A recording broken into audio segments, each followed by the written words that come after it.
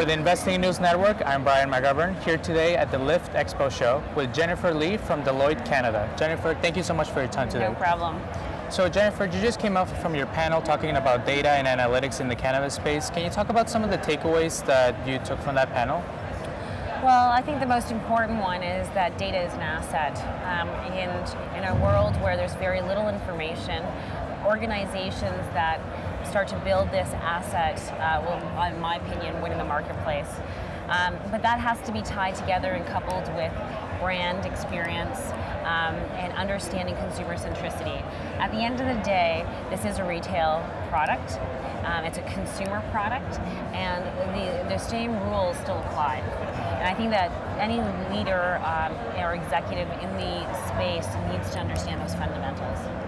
So Jennifer, Deloitte has sort of made a reputation in terms of market observers. Can you talk a little bit briefly about what you do related to the cannabis industry and sort of the reports that you guys put out? Yeah, so in June of last year, we launched our biggest and most extensive report in the cannabis space, pre-legalization.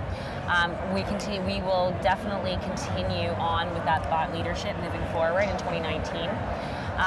We serve clients all the way from audit and tax when they're starting to set up their companies and the business becomes more complex, right up to IPO, mergers and acquisitions, value creation, post-merger integration, right down to analytics. We have one of the most sophisticated analytics practices in the world. Up to now you're starting to scale. Do you need ERP systems, setting up organizational design, starting to think through strategy. So we serve our clients end to end. And we believe that to help spur an industry like cannabis, they need the professional service support and the trusted advisors, and Deloitte is #1 in this space, and we can hope to continue to be #1. Yeah. During your panel, you talked a little bit about some of the trends that are coming up for the cannabis business industry. You mentioned M&A. Obviously, this has been a space that has faced a lot of consolidation and seems to continue to face it now into 2019. Specifically on the M&A, what kind of deals are we going to see? You know, there's been some rumors about the U.S. companies coming for Canadian companies. There's been some bids already. There's been IPO deals between Canadian and U.S. companies. What are some of the things that you will see, that you think we'll see during the year? Well, I think you'll see Canadian companies wanting to globalize. I said that on the panel today. Scale is the name of the game, and being small and niche is going to be very hard from a unit cost perspective. I think you're going to see global players coming into Canada and using Canada as a jump-off point to the U.S., given the Farm Bill and changes in the Farm Bill. I think you're also going to see U.S. players trying to understand where they can play within the Canadian market. At the end of the day, the Canadian market is we sized it at almost $8 billion. With edibles moving in, I think it's going to be 4 to 5 times that. And everyone's looking for what are their strategic options in the space. So I don't think there's going to be a one-trend-fits-all M&A theme. I think it's going to be all about strategic plays. And for each company, it's going to be different. Now, differentiation is the name of the game in cannabis too, and so companies differentiating their strategy, just like they have to differentiate their product and experience at the consumer level, is going to be critical to win. Yeah. If we can steer in on that idea that you mentioned about sort of the being very specific is not going to work, you're going to have to be very global in order to participate in that landscape. You know, there's been some producers in the Canadian space that have said we are craft, or our products are where our branding is, our marketing is, and that's what's going to carry us all the way through to the finish line. And then you have other producers that have been massive and setting up scale and setting up production in different countries. You know, what do you think those terms will they meet in the middle? Will those kind of smaller companies be able to participate in the global landscape, or is it kind of the race is set for the bigger players? No, I don't think I think there's always a place for craft. If you look at alcohol, you'll see craft is very prominent to the point where they've built followings.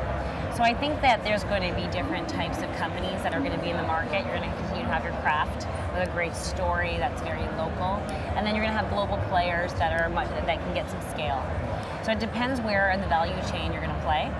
But I think there's a place for craft. I think that people love the fact that some LPs serve the local market. There's nothing wrong with that. It's just about what's the strategy.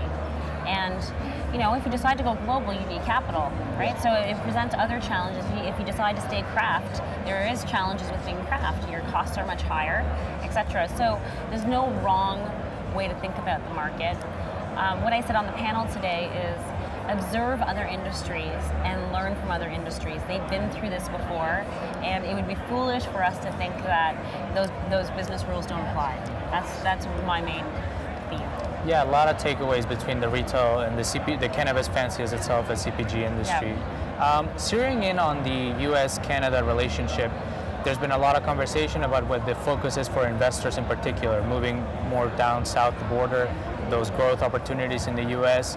How do you see the relationship between these two markets that are trying to interact with one another and also maybe trying to overtake one another even a little bit?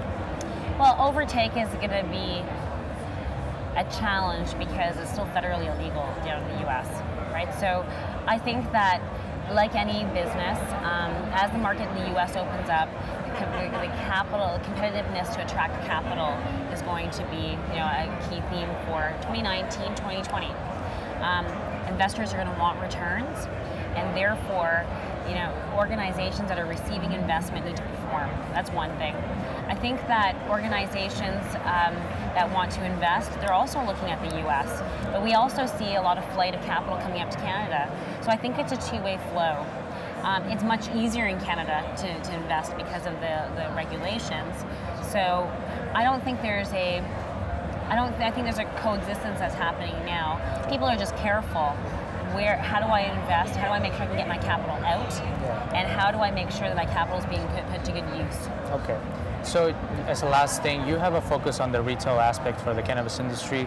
Can you give us sort of your overview or a review of what the current market looks like in Canada? We just had the launch from Shoppers Drug Mart for their online medical store.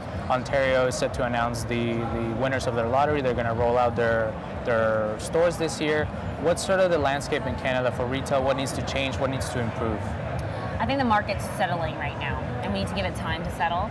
I think that in Ontario, once it begins to roll out, you'll see it calm.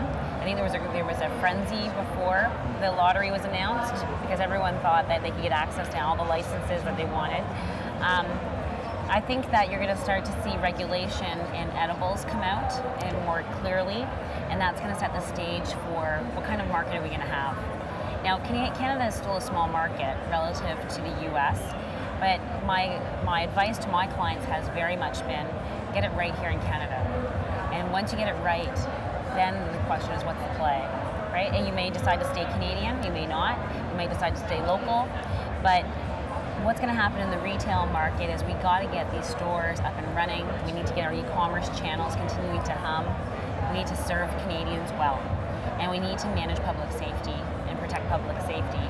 To me, in 2019, if that happens, then Canada will be seen as a credible G7 country that launched cannabis. There's many different factors, and just, of course, making money is important, but at the same time, public safety and how Canada executes as a G7 country is going to be important. Jennifer, thank you so much for your time. I really appreciate it. Thank you very much. From the show floor at the Lift Expo in Vancouver, I'm Brian McGovern for the Investing News Network.